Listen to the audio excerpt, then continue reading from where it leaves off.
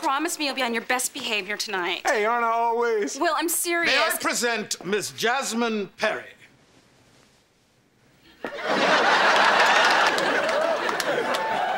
Now, which one of you handsome men is Big Willie? Nerdrotic.com. Turns out, well, at least I might have been wrong. The Oscars were too white. Uh-oh, Richard. Oh, wow. Wow. Will Smith just smacked the shit out of me.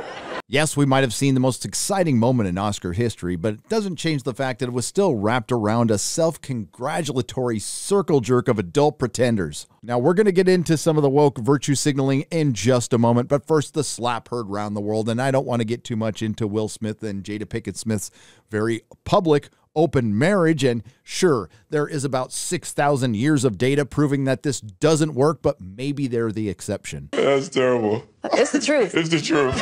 Now, there was a joke earlier on in the episode where Wanda Sykes was calling up certain male actors, now I'm not a biologist, obviously, up for a private COVID test, and, well, this happened. Will Smith, you're married, but you know what? You're on the list and looks like Jada approved you, so you get on up here.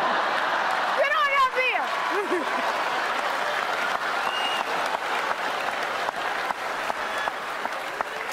Now, Will Smith seemed to be laughing at that, and so did Jada Pinkett Smith, but maybe it stuck in Will's craw just a little bit. Now, this brings us to the slap heard round the world and Chris Rock.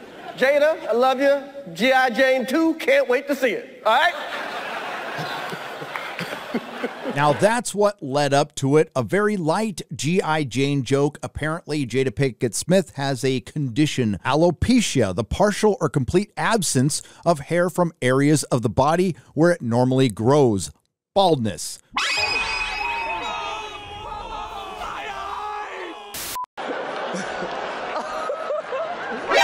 Nani?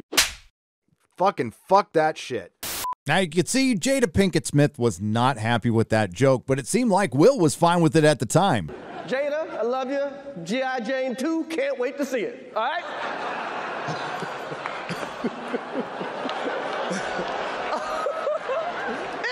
That was a nice one. Okay.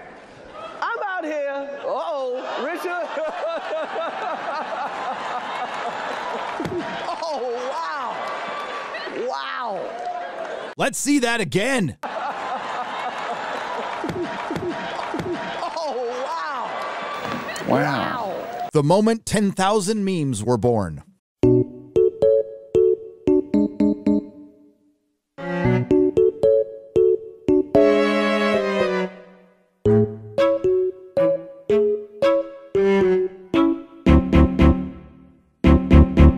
But it doesn't end there. Will Smith just smacked the shit out of me. Keep my wife's name out your fucking mouth. Wow, dude. And this is the moment everyone realizes that this isn't fake. Yes. It was a G.I. Jane joke. Keep my wife's name out your fucking mouth. I'm going to, okay? Okay. Ooh, that's awkward. That was a greatest night in the history of television. Okay. I don't know about the greatest moment in television history, but it was definitely the greatest moment in Oscars history that broke up the monotony of a virtue signaling dumpster fire. But it gets even better because Will Smith won the Oscar for Best Actor. Richard Williams was a fierce defender of his family.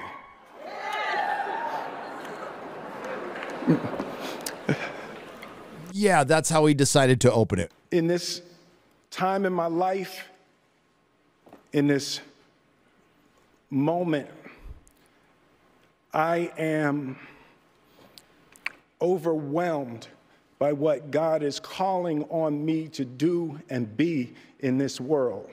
So God asked you to slap Chris Rock? Why? I mean, I'm not crazy about his comedy that much anymore, but seriously. I want to apologize to the Academy. I want to apologize to all my fellow nominees. Still waiting for the apology to Chris Rock.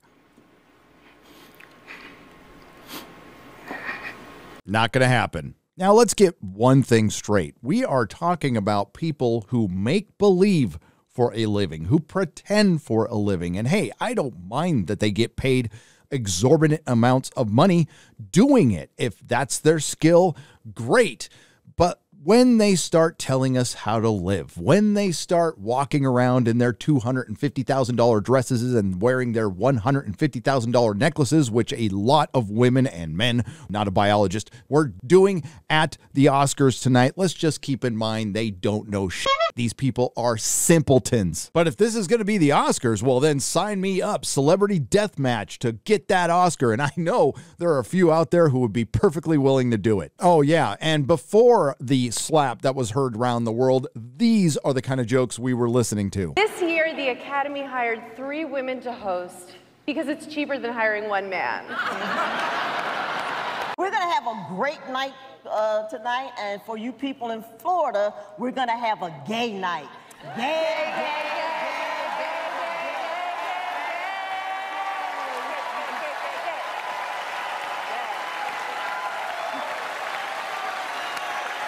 Wanda Sykes even broke out a pre-shredded Texas ballot to call out voter suppression laws here in the great state of Texas. This ended up being the best and most on-point unintentional joke of the evening. All you have to do is apply it to last year's presidential election. Okay, like you like democracy, right? You like democracy. Well, here is a voter registration form for the state of Texas. Oh boy, look at that. Oh, not again.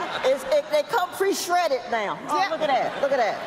There you go. You take that. There you go. Listen, I don't really want to get into details of Will Smith's personal life. I'm just going to point out a single inconsistency. If you're perfectly okay with being in an open marriage, you would think you'd be okay with some light joking, especially from Chris Rock, the kind of person you would expect it from, who deserves a little respect for taking that slap and then going on to announce the next award like a professional. So let's not forget how Hollywood has acted over the last few years. Let's not forget how they acted during COVID, how they acted during the riots, how they acted during the Covington kid case, how they acted during Kyle Rittenhouse. I don't think anyone is going to forget that anytime soon. That's why we live in a post-movie star era. Now, this probably started with the advent of social media, and we got to hear exactly what they think. And, well, we all found out that, man, they were so much better when other people wrote their words for them. Personally,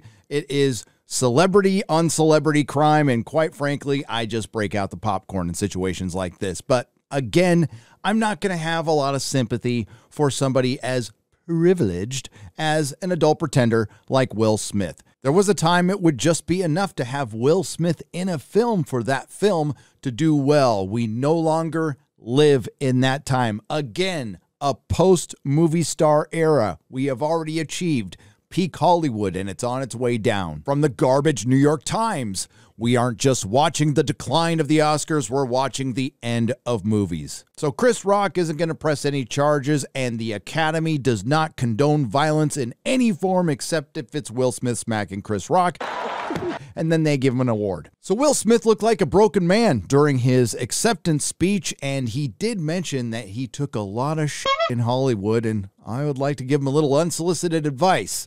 Stay off the internet tomorrow. If you like what you heard, please like, share, and subscribe. If you didn't like what you heard, I thank you for listening this long. I will see you in the next video. Nerdrotic.com